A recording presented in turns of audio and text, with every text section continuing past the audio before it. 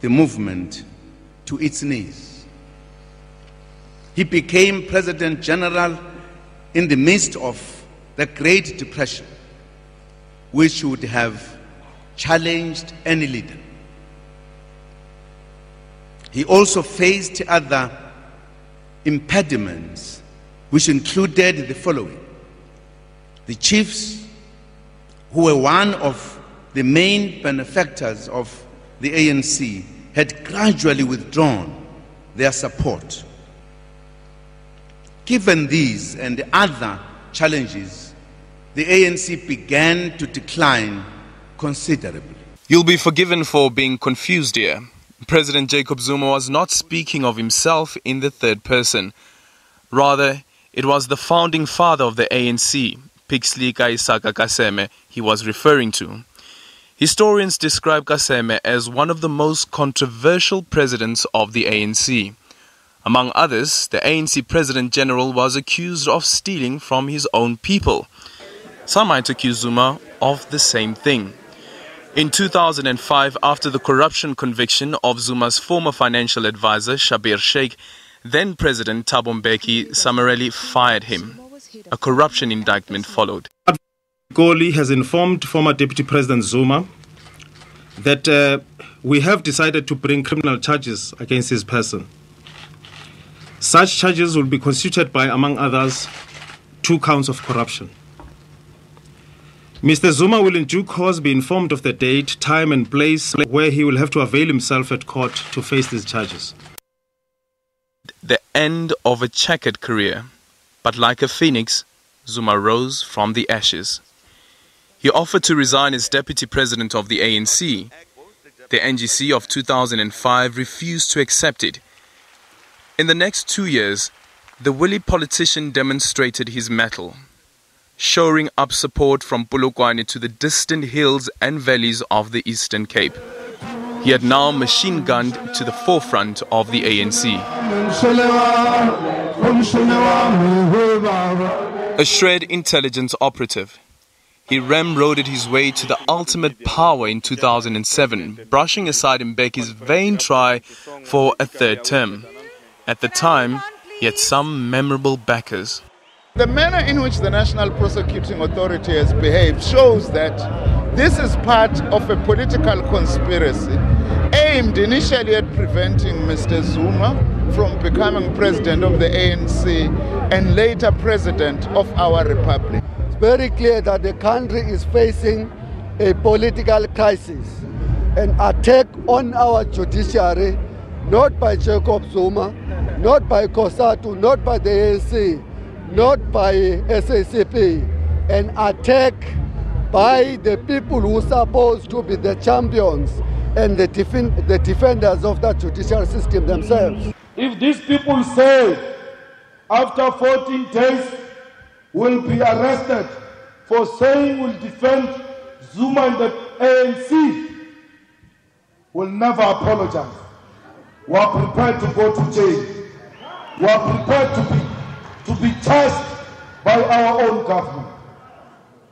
We are prepared to serve in jail because we said we'll defend the ANC. These were the kingmakers for the chess tactician.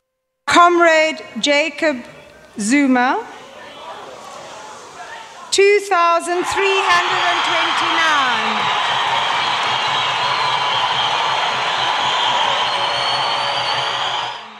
Behind this facade of unity brewed a deadly political battle. I warned them at the time. I spoke to the two leaders separately, and I did say to them, we were starting a process we would never be able to put a stop to. That they were going to divide the African National Congress, and that as the moment we came out of Polokwane, and that process had taken place where we tried to get a third term for our President Thabo and the then President Thabo and Deputy President, we would never be able to control that turning of the tide. It was a negative turning of the tide. I spoke to both of them individually, And each one of them said, "Mama, you are saying that because you don't know that man." Polokwane marked a turning point for Africa's oldest liberation movement. Policies were adopted, including removing the scorpion sting. Probably the most controversial was a remedy to what became known as the two senses of power. In the run-up to the 2007 Polokwane ANC National Conference, a spurious argument emerged within the ANC about a non-existent problem of two centers of power, so-called.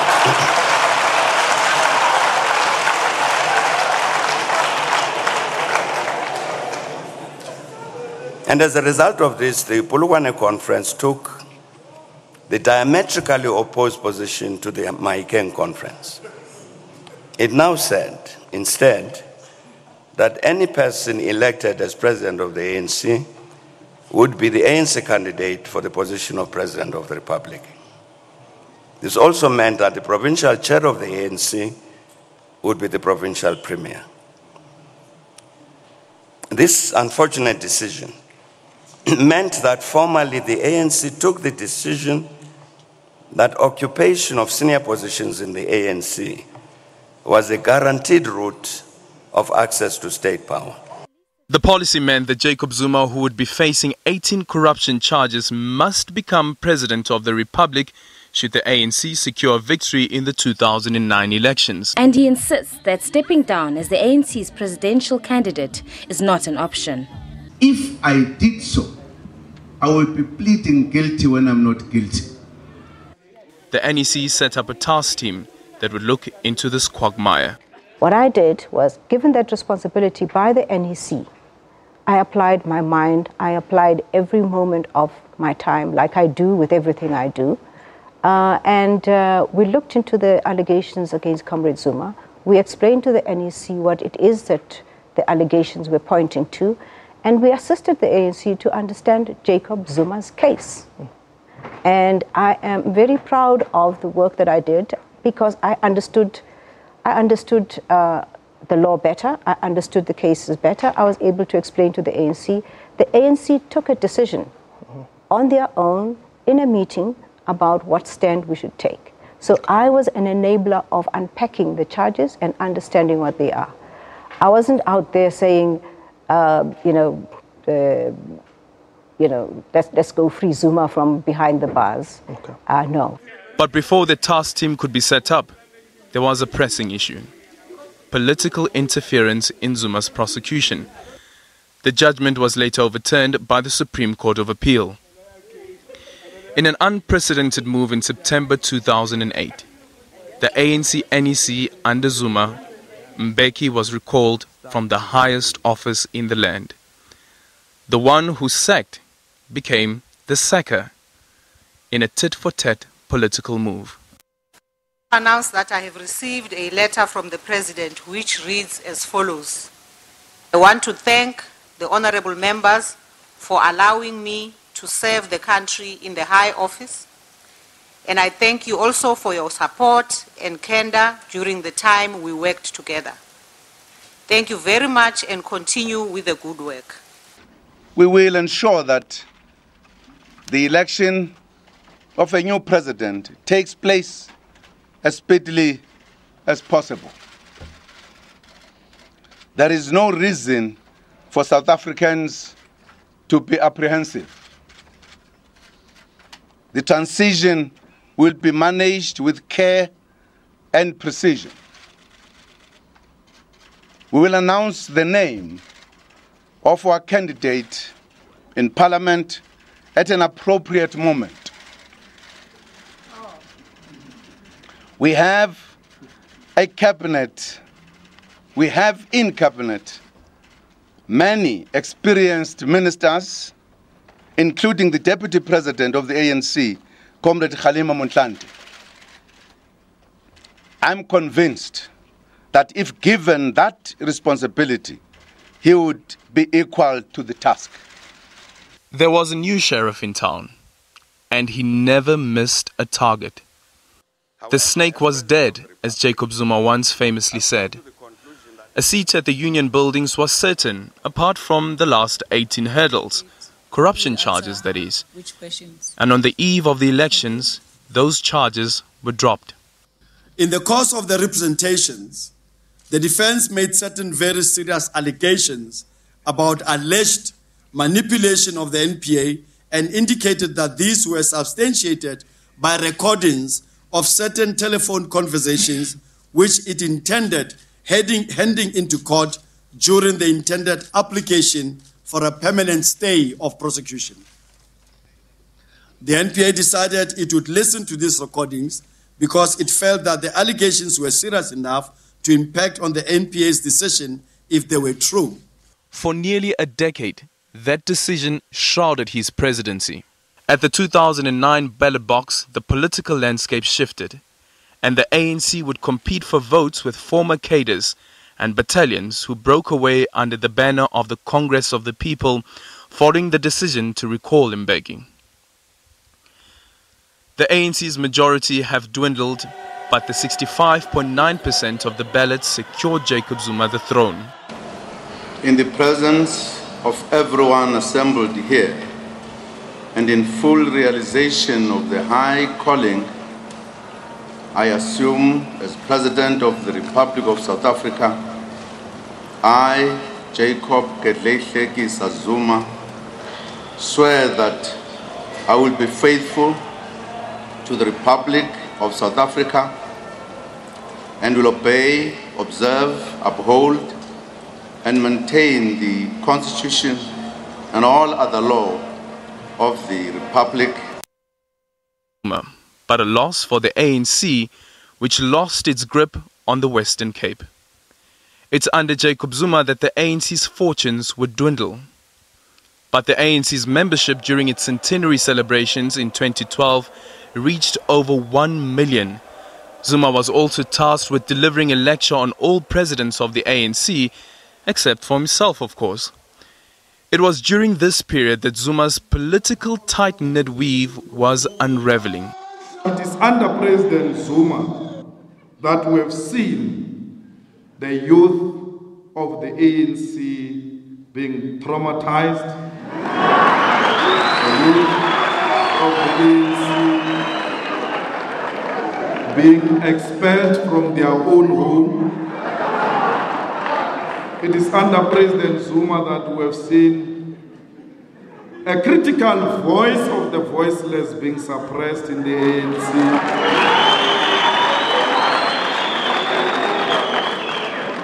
We have seen under President Zuma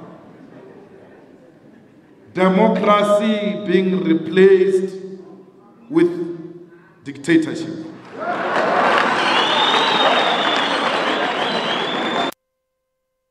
Became more graphic. The ANC closed ranks. City Press, don't buy. Don't buy. City Press, don't buy. Don't buy. City Press, don't buy. Although friends became foes and ANC members litigated furiously against other ANC members under Zuma's leadership, the 12th elected president of the ANC secured a second term with an overwhelming majority in Mangaung.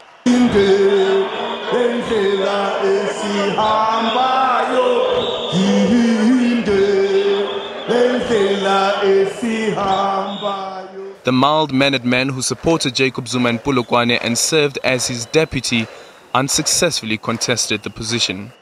I'd like to thank the officials, particularly the President, for affording me the privilege to speak after he has spoken. Protocol ordinarily doesn't allow that. Out of this furnace, new alliances were forged. But the last term in ANC office would prove to be the most difficult for Jacob Zuma's presidency. Madiba taught us unity is the rock upon which the ANC was founded.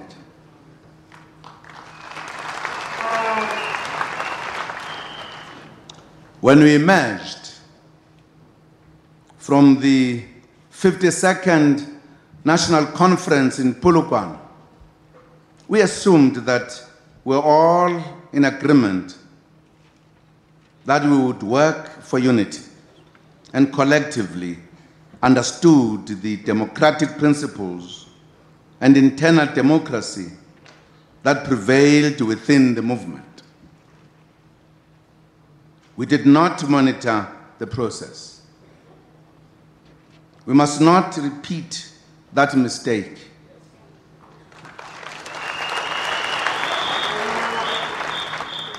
Unity will not happen automatically. We need to work hard for it. That unity remained elusive.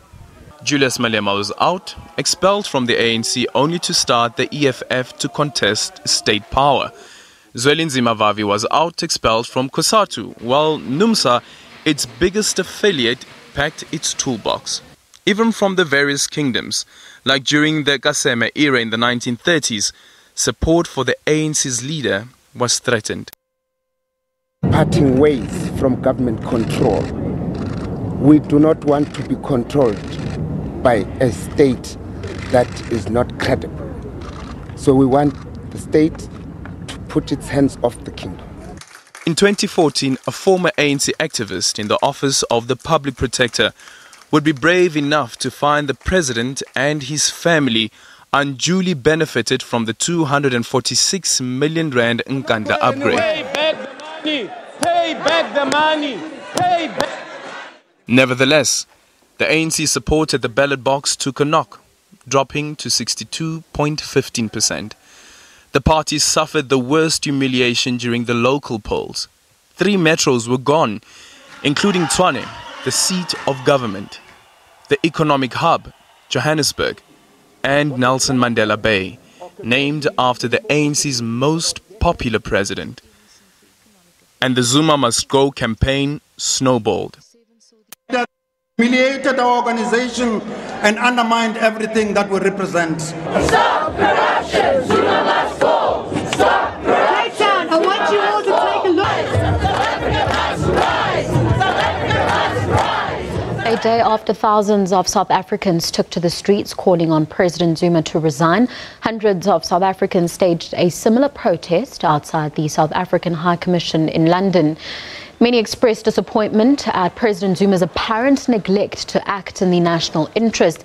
Protesters also voiced their concern over the recent downgrade of South Africa by ratings agencies S&P. And stalwarts too joined the chorus.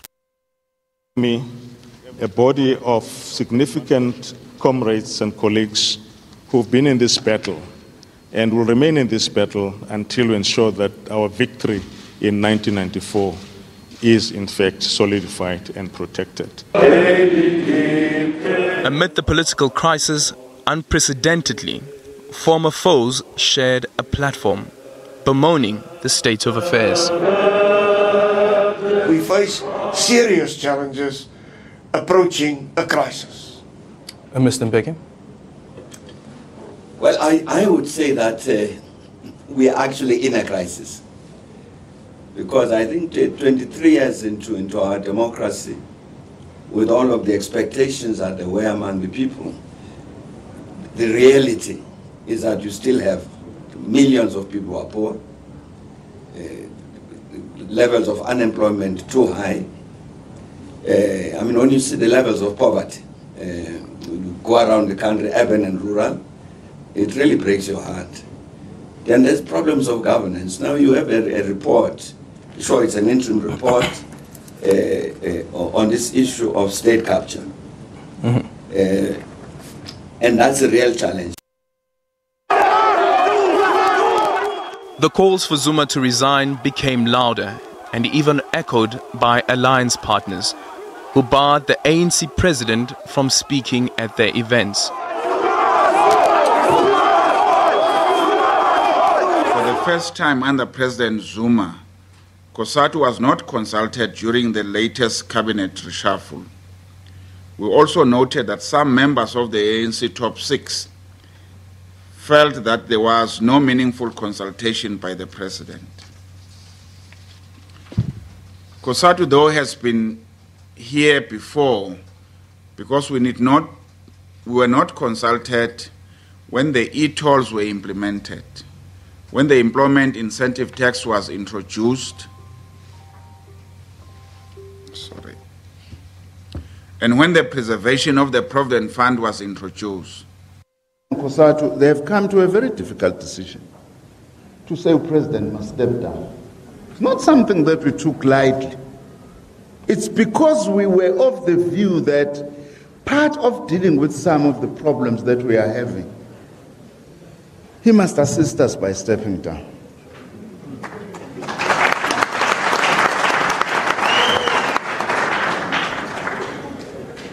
It's not personal. It's a decision that, in our view, we thought would be a correct one. It cost Blayden Nzimande his job as Minister of Higher Education. But this was no ordinary member of the executive being shown the door. It is the man who stood by Zuma, the General Secretary of the Communist Party. And history would repeat itself. As during Seme's tenure, the SACP contested an election in 2017 for the first time post-democracy. The Integrity Committee too had written a letter that President Jacob Zuma must step down, but it was later withdrawn. Meanwhile, pressure mounted in the highest decision-making body between conferences for the president to take the plunge. The full-blown discussion where members of the National Executive Committee, about 30, and opposed to 70 people, came there and said that the president must actually be withdrawn for the issue of cabinet reshuffle and so on. So that motion was defeated, and that was communicated to structures. Similar motions in Parliament were defeated, 8 to be precise. The results of the vote by secret ballot are as follows. The total votes, 384. The yes, 177.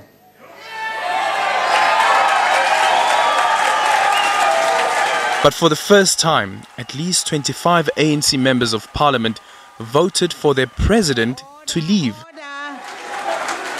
Order, honorable members. Among them, Dr. Makosi Khoza, who left to start her own political party.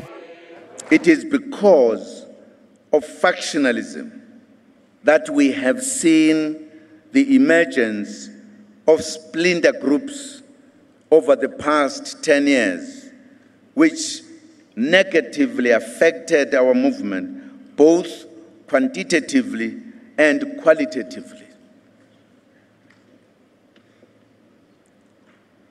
Slate politics, another manifestation of factionalism, has also cost us many good and capable comrades in whom our movement has invested significantly. Through his trials and tribulations, Jacob Zuma has shown that he's an astute politician, constantly outmaneuvering his critics, at least to the very end inside the party. His preferred candidate may have lost the race, but Jacob Zuma has been clear.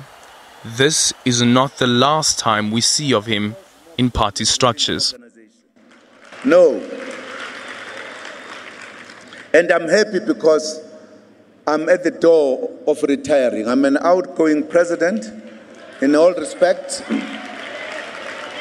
And therefore, my major area of operation is going to be, among others, with the veterans. It's the same veterans he humiliated 6 months before. The reason why we have 7 days, it is because some comrades who call themselves the stalwart veterans went around the country organizing other comrades because they had some views, and organized those comrades and later reported to headquarters that they've organized comrades at about 101. And these comrades have concerns that they want to discuss.